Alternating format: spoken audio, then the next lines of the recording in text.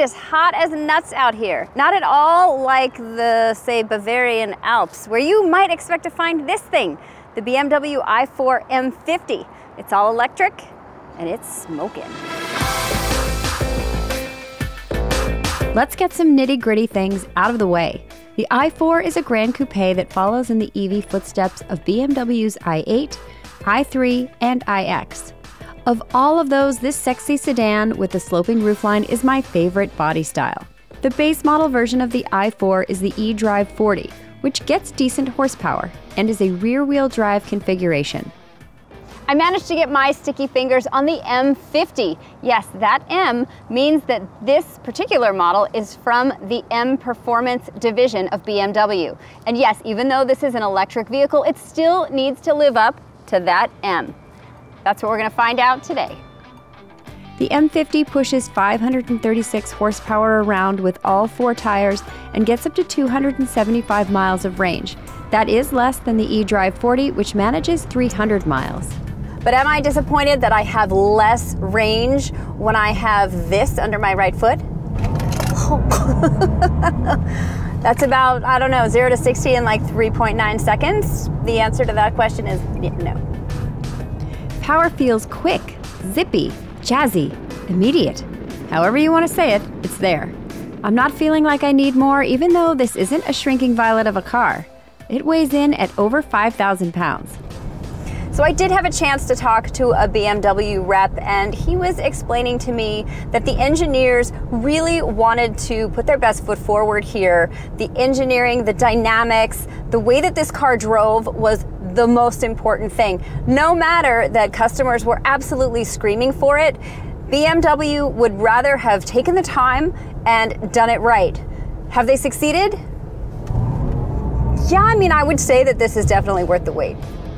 From the balance of the i4 to the weight distribution to the stability, this car just feels good. I love it when I get into a sports sedan and it actually feels sporty from the get-go.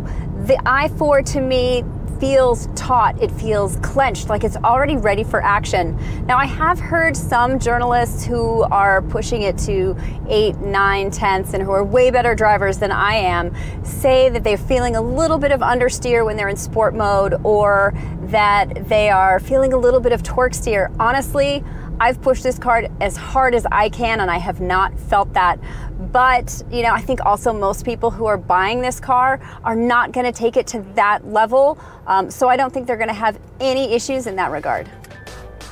No, my limits might not be as extreme as someone else's, but on regular, legal, road and highway driving, even in a spirited manner, I am not feeling the i4 lacking.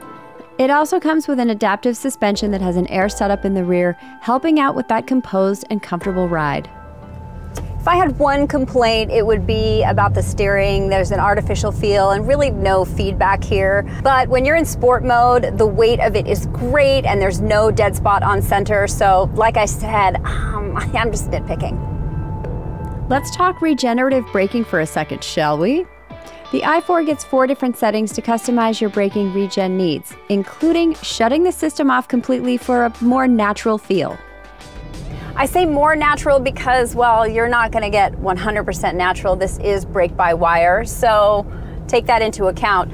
There is a setting on the regen braking system that I really like. It's called adaptive. And what that does is it works with the navigation system and it will anticipate elevation change. It will anticipate a turn that you have coming up and already get into braking mode for you, which I think is kind of pretty cool. Of course, you can control it yourself. I've used it. I think the adaptive is a really cool setup and a cool feature.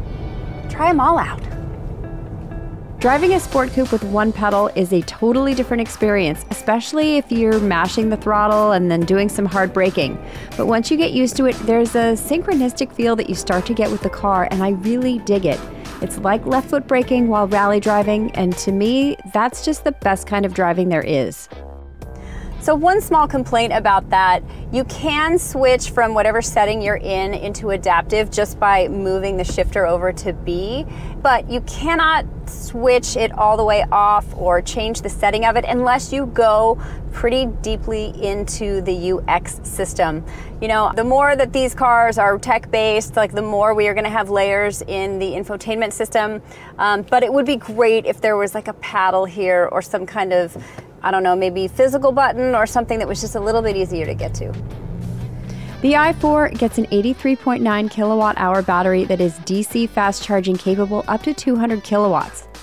At that capacity, you're looking at a 10% to 80% charge in 31 minutes.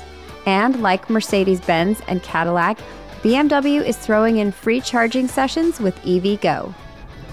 So just one word about the batteries that BMW is using for the i4. They are exclusive for this vehicle, and BMW has said that they're going out of their way to source cobalt, especially in conflict-free zones. So what that means is hopefully countries that have really strict child labor laws and a little bit more environmentally conscious, which I always think is a good thing. Let's talk about the interior for a second. The i4's cockpit is driver-focused and friendly, the way a Grand Coupe should be. There's a massive curved display that orients toward the driver and incorporates both driver's information and entertainment, climate controls, and smartphone connectivity. I like how the gauge cluster, the infotainment screen, and the head-up display all work together. They're super customizable, and you can put information either individually on each of these screens, or you can have everything all in the same place all at once. Drivers like it when they can have stuff where they want it. The seats are a gorgeous Vernasca leather. This color happens to be called Tacora Red, and it is beautiful. The seats are highly adjustable and fit like a glove without being super restrictive. Goldilocks says just right, thanks. Space is pretty decent back here, especially when you're talking about behind my seating position. Now, when I move over, not sure why the transmission tube is here, but okay. When I'm here behind Ryan the intern, say hi, Ryan. Hi, Ryan. Room does get a little bit more scarce. He's a little bit further back, and I can say the same for the roofline too, even though, you know what, I like the sloping roofline, but hey, I'm never sitting back here. That's where the intern goes. Some great standard features in the i4 include a power tailgate, keyless entry, moonroof, rain-sensing wipers, a Lynn favorite, dual climate control, intern Ryan thanks you BMW, and adaptive cruise control. Additional driver assists include blind spot detection, lane departure warnings, rear cross traffic alerts, and a fatigue and focus alert. The M50 adds 19-inch wheels, M Sport brakes with blue calipers, so everyone knows you're M'ing it. The badging does that too. But you also get that adaptive M suspension and variable sport steering. You can load up on more options should you choose, including heated steering wheel, lumbar support, heated seats, and get this, the iconic Sounds electric feature. What's that? I'm glad you asked. If you are a fan of the movies at all, then you probably know the name Hans Zimmer. He composed music for Pirates of the Caribbean and Gladiator, so yeah, like we know him. Well, BMW commissioned Mr. Zimmer to make all of the sounds in the i4, and some of them are just absolutely super cool and otherworldly, especially when you get into sport boost mode. I mean, listen, whether you like it or not, or think it's just too weird or not, what I love is the fact that BMW has made something that's really bespoke. This is a premium brand, and I love the fact that they're adding little touches that make it feel like it. Coming outside, the i4 looks every inch a BMW, down to the kidneys up front. Instead of cooling through those nostrils, though, that's where BMW stashes the radar sensors in this EV.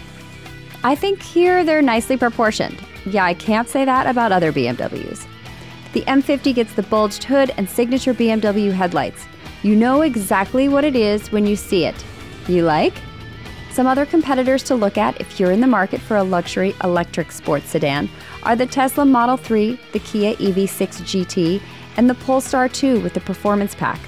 Pricing for the i4 eDrive 40 starts at $55,400. The M50 i4 gets a higher base price of $65,900.